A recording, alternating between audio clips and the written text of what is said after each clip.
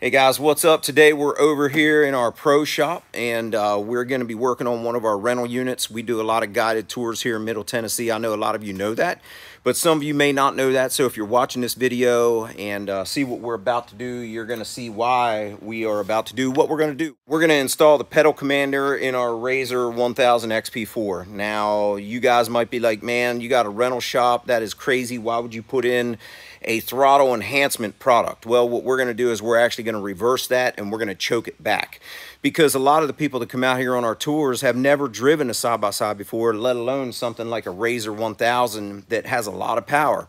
So sometimes they get a little out of pocket and scares them, and we don't want anybody having any accidents. So we're going to choke it back a little bit with the pedal commander. You know, a lot of people put these on to increase the performance of their vehicle and make it really snappy, but for us, we're going to choke it back, and I'm going to show you how we're going to do that.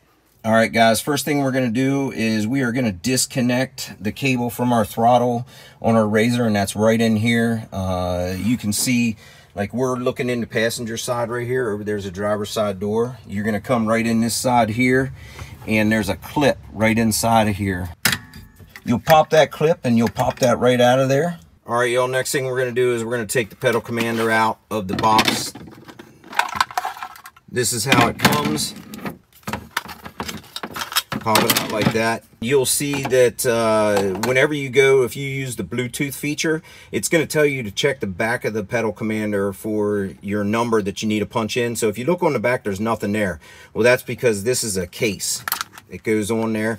So if you pop that off, your numbers are on the back, so you can enter it into your Bluetooth so that you can set the stuff with your Bluetooth on your phone if you want to hide the pedal commander, or you can say come up here and mount it on the dash. But for us, we don't want to mount it on the dash because when we choke it back, we don't want people messing with it, because when you're driving it, you don't want to be messing with your modes, because you're going to mess up the whole system. You're going to get check engine lights because you're still changing the throttle response. And if you try and change your performance while you're trying to change your throttle response, it's going to mess the whole thing up. So you want to make sure you do not change anything while your foot is on the gas. Lift your foot off the gas, make your adjustments, then you can give it gas. But you definitely don't want to do both at the same time, or it will cause you some problems.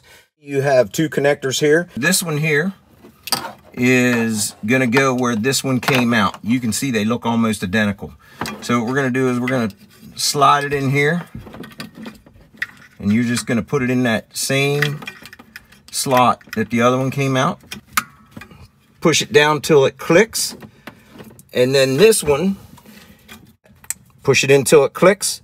Now you're all set up. So you can see when you turn the key on, you start getting into your modes. You just push this button right here. This is your selector button for your modes up top.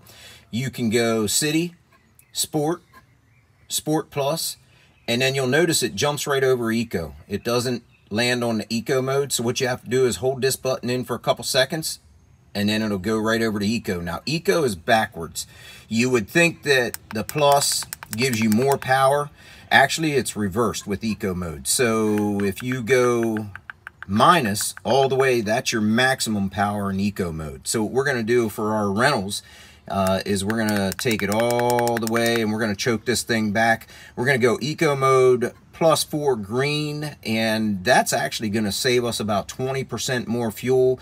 Our guides are already saying they noticed a huge difference whenever they come back to fill up after the tours. It doesn't use near as much gas. If we wanted to, we could put this thing up on Sport Plus, all the way up on green 4, and man, this thing would really eat. But we're not going to do that, especially for our rentals. So we're going to choke this thing back, take it back to Eco, green +4, and that is the lowest setting that we can set it at, and it makes a big difference. You almost have to have 50% throttle before it really starts taking off, and even when you get in the corners and mash it, it doesn't slide out and want to jump out from you. Well, there you go, guys. That's it for the pedal commander install. If you have any questions, feel free to hit us up. We are a pedal commander dealer. If you want to put a little pep in your step, it does that. And then also, if you want to take a little out of your ride and maybe get better fuel mileage, make it more manageable, it'll do that too. So that's it, guys. I'll see you. Take care. Have a good one.